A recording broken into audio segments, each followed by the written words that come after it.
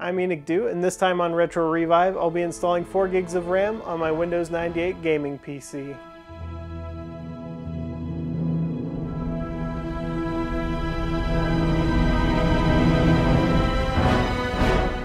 Now, I know what you're asking yourself.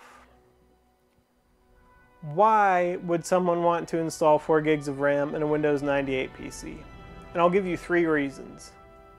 And the first reason is, while no Windows 98 application will use more than 512 megabytes of RAM, browsing the web today requires a lot more than that. And when I go to a more demanding website, my browser will just lock up and crash.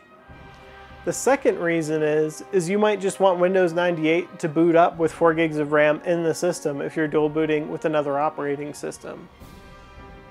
And number 3 is because I can.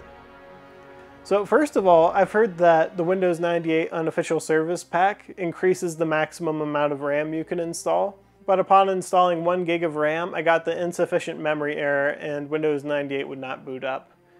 And so I got started on installing this unofficial patch I found on some sketchy German website.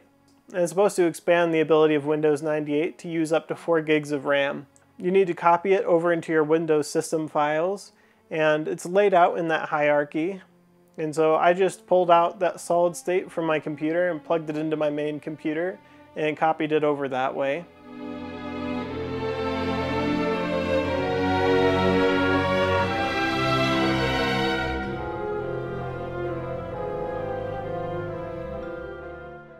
You could also copy over the system files while in Windows 98. It was just more convenient for me to plug it into my modern computer. I almost forgot this extra file. The link to that was dead, and so I had to go track it down somewhere else online. But I'll just have them all together in a zip file you could download from my website at retrorevive.enochdu.com in the blog. There will be a link to that below. And so I copied that over and installed the 4 gigs of RAM, and poof, it started up. The first thing I noticed though that was in system properties, it said I only have 2.5 gigabytes of RAM. And you know, that's still a lot for Windows 98, but it is a little disappointing that I can't use the full 4 gigs. And the main thing though is that I wanted to get this to boot with the 4 gigs of RAM in it for a future update. Browsing the internet is so much more usable.